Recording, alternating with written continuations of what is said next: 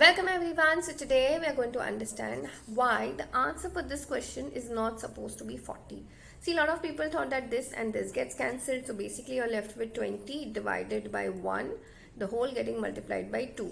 So that becomes 20 into 2, that gets you 40, and divide by 1 is nothing but just what, 20. So 20 into 2 gets you 40.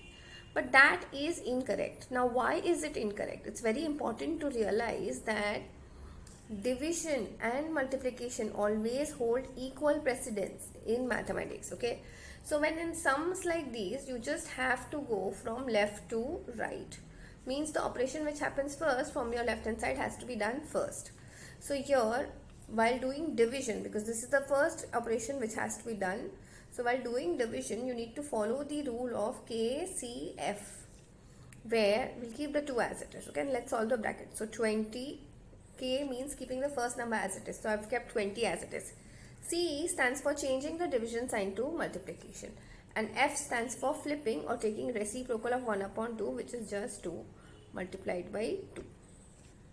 So here what happens is we have 2 and 20 multiplied by 2 gets you what, 80. So 2 multiplied by 80, answer for this question is supposed to be 160. I hope this is very clear to everyone. That's it for today. I will see you in the next video.